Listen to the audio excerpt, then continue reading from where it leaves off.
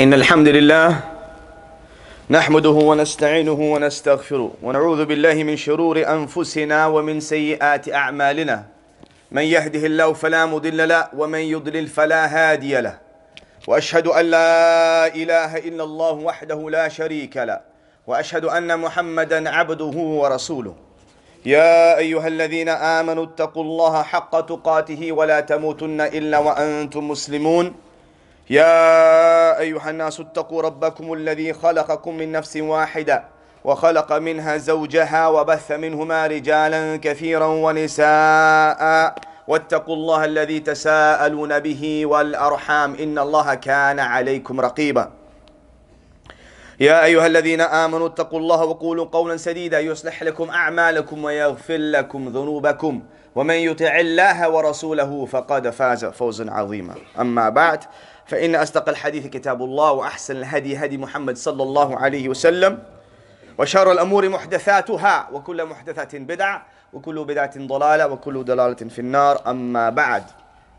All praise is due to Allah. We seek His help and we seek His forgiveness. Whomsoever Allah subhanahu wa ta'ala guides, then can lead astray, and whoever is left astray cannot be guided aright. I bear witness that there is no deity worthy of worship except Allah, and I bear witness that Muhammad sallallahu alayhi wasallam is His slave and His messenger. Usikum wa nafsi bi taqwa Allah. I remind you and myself to have a sense of God consciousness, a sense of taqwa, a sense of knowing that we will be taken into account for what we say and what we do.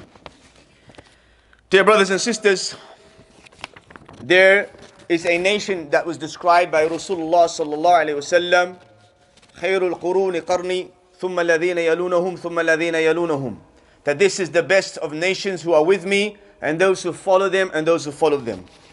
Allah subhanahu wa ta'ala has described this group of people, kuntum khayru ummatin ukhrijat linnas. You are the best of all nations who have been raised for mankind.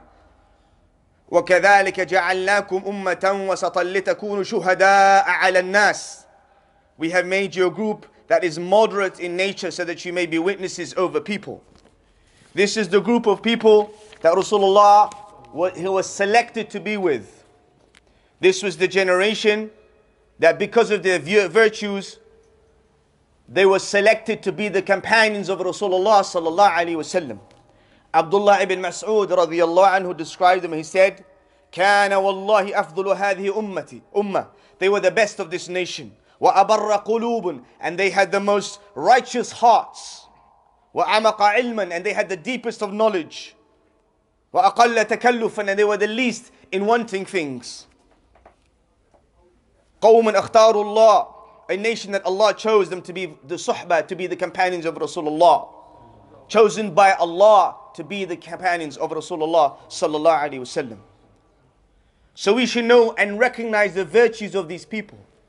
You see, the concept of stories, which we don't have time for these days. People have a maximum 3-minute concentration span, enough for a swipe, enough for, you know, when you have your Instagram, that you watch the beginning of a talk and then it says click here to continue. People don't even click to continue anymore because the concentration is only for those 2.5, 3 minutes, and that's it.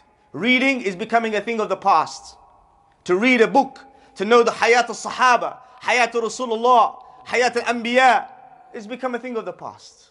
To read is a dying skill. To revive this, teach your children, teach yourselves to know the stories of the Sahaba. So many books available, PDFs. If you really want to addicted to the screen that much, read it on a PDF. But get the books, read the stories of the Sahaba. We should know about them. The impact of stories, the human being needs stories. You know when you're in difficulty and you hear another brother is in a similar position? Marriage, family, kids, money, job, any test, you feel, he's going through it He's going through it too. And it makes an impact on you. You feel, subhanallah, I'm not the only one in this predicament. If he can do it, I can handle it. This is a test. If he went through it, I can go through it. Stories have an impact such that Allah subhanahu wa ta'ala chose the method of stories in the Quran to impact on human beings. You know, there's a social study experiment. A guy bought 5 items from eBay for 20 pence each. a little model, a little Play-Doh, a little picture frame, 20 pence each. Then he commissioned writers. He commissioned writers. He said to these writers, for each object, I want you to make a story. So this picture frame was given by my great-great-grandmother who lived in Somerset, who had a farm. And then she passed it on to her daughter and she went to move to London. So he wrote a story. Then he put the story and sold the same items on eBay for 10 times the amount. That's the impact of a story. A story makes you understand what somebody is going through and makes you connect with that person is going through. The story I want to touch upon today is the story of a great Sahaba, one of the greatest companions of Rasulullah sallallahu alaihi wasallam, such that Rasulullah described him that no tree has shaded, or no dirt or mud has carried on this earth a man more truthful in speech than him. He said that you want to understand the humility of Jesus, Isa ibn Maryam, you want to understand the humility of Jesus, Isa alayhi salam, then look at this companion. Who was he? His name was Jundab ibn Junādah ibn Sufyan ibn Ubayd ibn Haram ibn Ghifar, known to all of you as Abū Dharr al-Ghifari, from the tribe of Ghifar. And this was a tribe of Ghifar who were not tradesmen or landowners. This was a tribe of bandits and criminals and gangs. That was their trade. He grew up in this environment. You know, the reverts have a colorful background.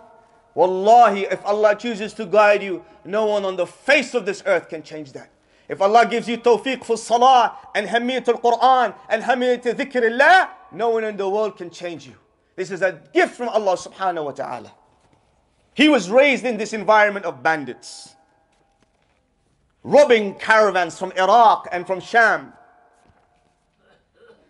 And he never felt right about this. Again, those of you who go through your own journey of Islam, where you had your rough days in college, you mess around in uni, you chill around at 18, 19, 20, you have the wrong crew, you run with the wrong people, but it never sits right in your heart.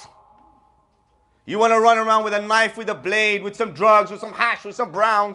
You run around doing these things, but it doesn't sit right in your heart. You buy a stolen TV, big, LCD, flat screen, right? Skanked, stolen. You get some stolen bikes, you get some stolen mopeds, whatever. It doesn't sit right in your heart. And that's from rahmah min Allah, that you have a little bit of shame left in you to know what's right and what's wrong. Abū Dharr al-Ghifari, he didn't like this environment and he left. He took his mother and his brother. And afterwards, later on, when he became Muslim, later on in his life, they used to ask him, what did you do before you knew Rasulullah? He used to say, I used to pray to Allah. They said, how did you pray to Allah? You didn't even meet Rasulullah. How did you know what to do? He said, I used to just fall down on the ground and at night time ask Allah to help me, to protect me, to give me a way out of my troubles and my perturbed heart.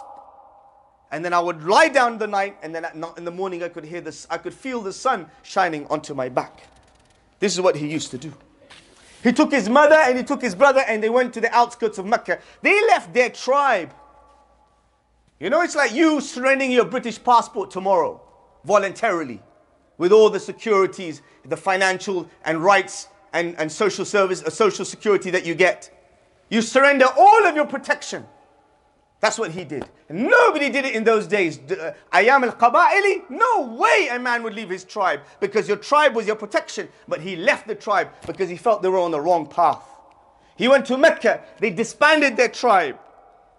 And he came there with his brother Unais. And Unais, he said, go to Mecca, see what's going on in Mecca. So we went to Mecca. Unais, he looked around, he had a day in Mecca, he came back in the evening and he said, Ya Abū Dharr, there is somebody who feels like you. He said, what does this man call to? He said, Makarim al-akhlaq, to have good manners, not to tell lies, not to be deceitful, to help one another. Abū Dharr said, what are the people saying about him? They said, he's a kahin, he's a magician. And he said, some people say he's a poet. And Unais was a poet. And Unais said, Wallahi, I am a poet, but Wallahi, what comes from him is not poetry. Abū Dharr then went and hid in Mecca. He was new to Mecca. You know, like someone comes new to your area, people, shake their head. Who is he? Someone moves in.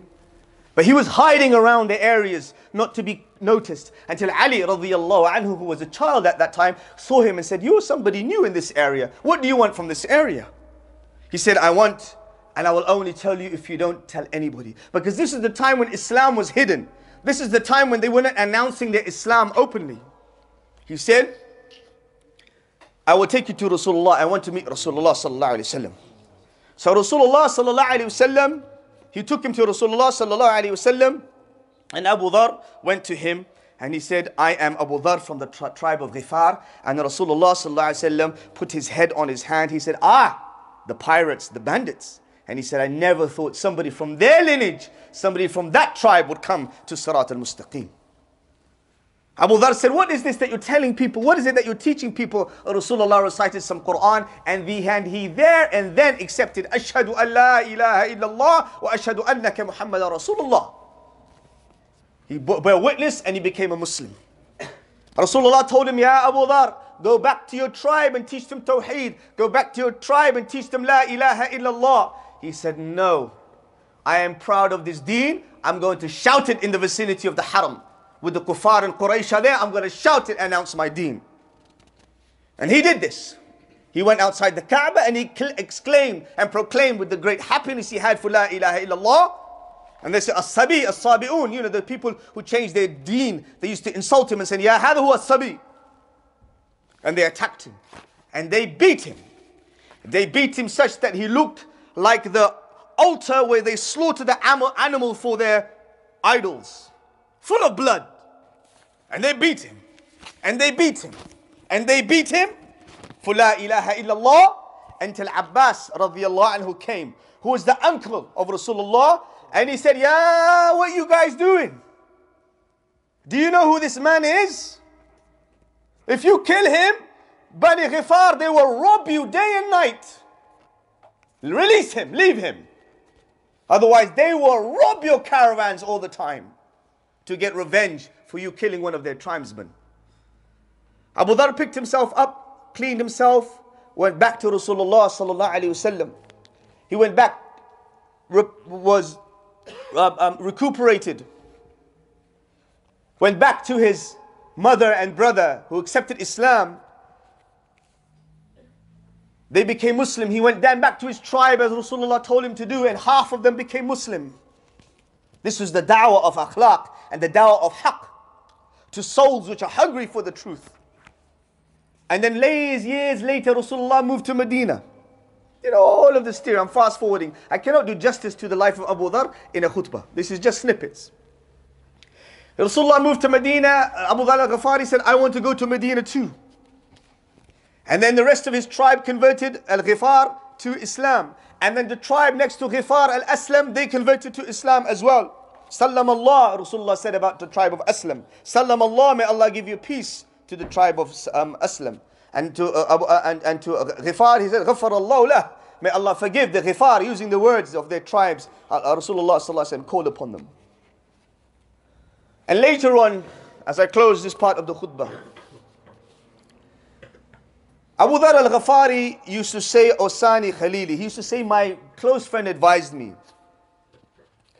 Because Rasulullah, after Rasulullah passed away, he said, I have learned these pieces of advice from Rasulullah. And he said, this was the advice he gave me. And this was advice that changed him, reformed him. Because he was a Sahabi who stayed with Rasulullah in Medina, served him in Medina, studied with him, learned with him, slept in the Masjid. He was this companion who stuck with Rasulullah. He said, Awsani and Khalili, my best friend, my close friend advised me. This is after Rasulullah passed away. He said, have taqwa, this is the head of advice. Have a sense of God consciousness. Know that you will be taken into account by Allah. He said, Zidni. Abū Dharr asked Rasulullah, Zidni, give me more. He said, Alayka bit-tilawati al-Qur'an wa dhikrillah. That you should recite the Qur'an and do as much dhikr of Allah. He said, Zidni, give me more. He said, beware of laughing too much, for it deadens the heart. كثرة الضحك يميت القلب. He said, Zidni. He said, give me more. He said, عليك بالجهاد فإنه رهبانية أمتي. He said, upon you is to strive in the way of Allah, for it is the monkhood, the asceticism of my ummah. He said, Zidni. He said, عليك بالطول الصمت فإنه مطردة للشياطين. He said, stay quiet for long periods of time because it chases shaitan away. وعون لك في الأمر دينك, and it will help you in your affairs of your deen. He said, Zidni. He said, أحب المساكين وجالسهم, like the poor people, the low-trodden people in society, the people who have less, like them and sit with them. He said, Zidni. He said, انظر من تحتك ولا تنظر من فوقك. He said, look at people who are in a less fortunate position than you. Don't look at all the people who have more than you. And wallahi, if you guys did this, we would feel like kings the way we live in our lives. He said, Zidni, give me more. And he said, Rasulullah said to me, speak the truth. Speak the truth. Speak the truth even if it is bitter. And these 7 things changed his life. And later on in his life, Abū Dharr al-Ghifari used to say, لو كنتم تعلمون ما أعلم, if you knew what I knew from sitting with Rasulullah, and to know that our souls will be taken, you will become old and grey, you will be buried and you will face Allah. If you knew what I knew, you would never sleep with your wives, you would never sleep in your beds comfortably, and you just spend your time in ibadah.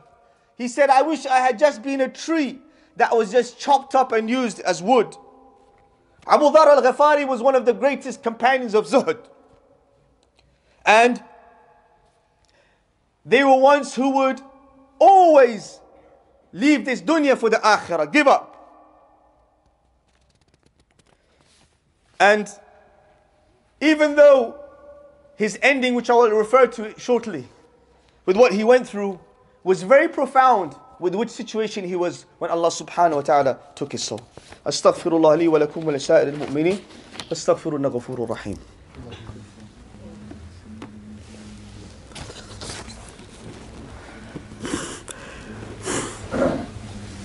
الحمد لله رب العالمين والصلاة والسلام على رسول الكريم وعلى آله وصحبه ومن والاه إلى يوم الدين. Abū Dharr al-Ghifari, they were human beings selected by Allah for us to relate to. Human beings by their nature make mistakes. But where you and I differ and the Sahaba differed was they were quick to change. They accepted their mistakes and they changed. The Sahaba were people close to Rasulullah.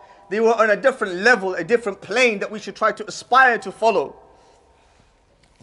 In the 9th year of Hijrah, when the Muslims were preparing to face the Romans for a second time. This was a journey from Medina to Tabuk, which is very difficult, and it was in summer.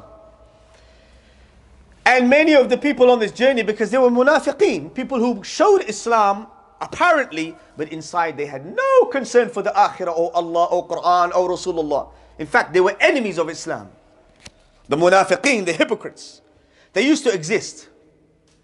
And they would go with Rasulullah on the jihad, on the battles, but halfway through some of them would turn back, oh, we've become ill.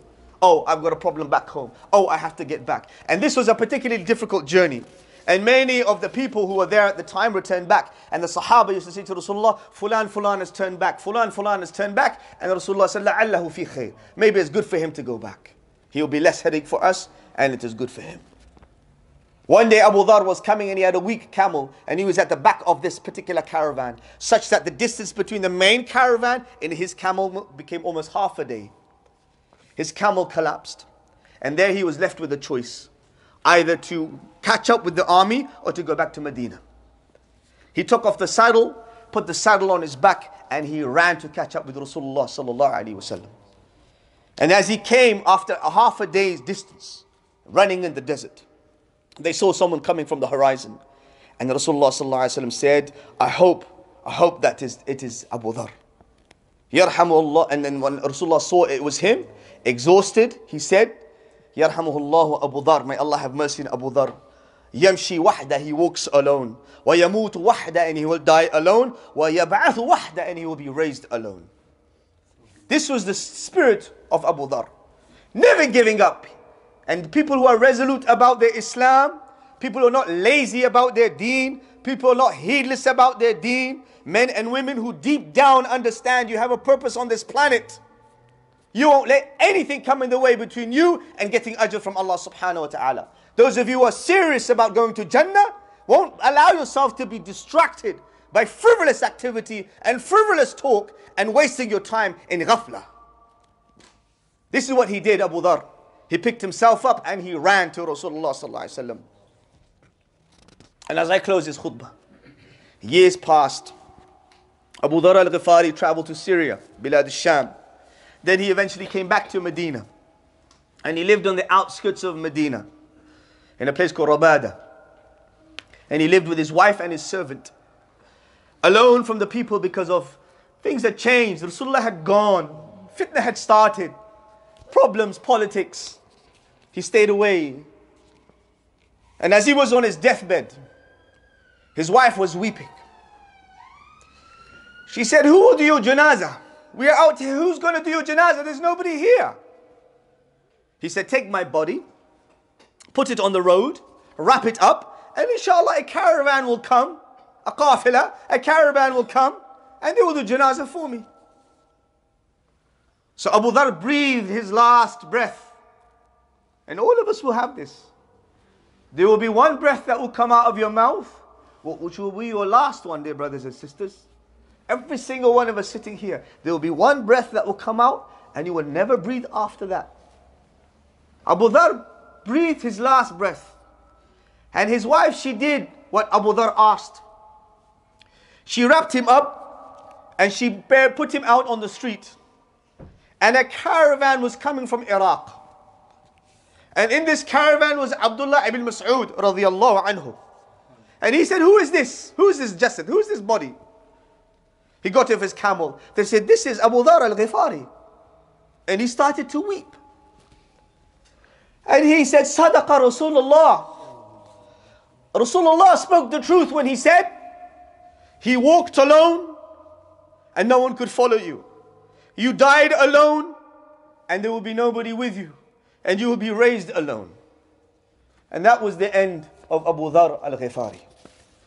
These examples of the Sahaba, dear brothers and sisters, the stories that we have in the Quran are not here for us just to read and to feel emotional about in a khutbah, or emotional about in a lecture that you listen one day, you're feeling a bit soft in your heart and you play a track to listen to a story of the Sahaba or the Anbiya. These are stories we should learn to study to have an impact on our life. These are stories that should change our benchmarks on what we want to aim to achieve in our lives. These are stories for the women, the Sahabiyat and the Sahaba, are stories and incidences because they were human beings. They were not angels. You know, Abū Dharr had the famous story where he had a row with Bilal bin Rabah. They had a row. And this is Black History Month. Allah subhanahu wa ta'ala destroyed racism. When Abū Dharr said to Bilal, he said, you son of a black woman. And then Bilal went straight to Rasulullah sallallahu alayhi wasallam and he said, look what this man has said. And Rasulullah said, bring Abū Dharr to me. And what did he say to Abū Dharr? لَإِنَّكَ فِيهِ إِمْرٌ جَاهِلِي. That inside you is still jahiliyyah. Those of us with the cancer and disease of black and white and yellow and brown, and this from this tribe and from that tribe, and even the way we discriminate between elders and youngers. Allah subhanahu wa ta'ala made us a clean slate. You've seen Malcolm X. You've seen what he said when he went on Hajj. Before he was a black supremacist. When he went on Hajj, what did he say? He said, I never imagined to see the white man, blue eyes, sitting with the black African, sitting with the African American, sitting with the Asian, eating and sleeping and talking as brothers. America needs Islam because this is the one deen that eradicates racism. These were examples of the lives that we have. Why? Just to listen to the speech? No. To change ourselves, to reflect on the incidences, to become a better Muslim, to aim higher. Half term has come and gone. 1 week. Those of you who are baligh and you have enough sense to organize your time, what did you achieve? Did you just sleep? Did you just watch Netflix? Did you just watch dramas? Did you just run around with your friends in the town and outside? How much Quran was done? How much Arabic was done? How much dhikr was done? How much dua was done? How much did you cry to Allah? Time is going to go. You're going to become white like me, slowly, day by day. And then boom, you will breathe that last breath like Abū Dharr al-Ghifari breathed.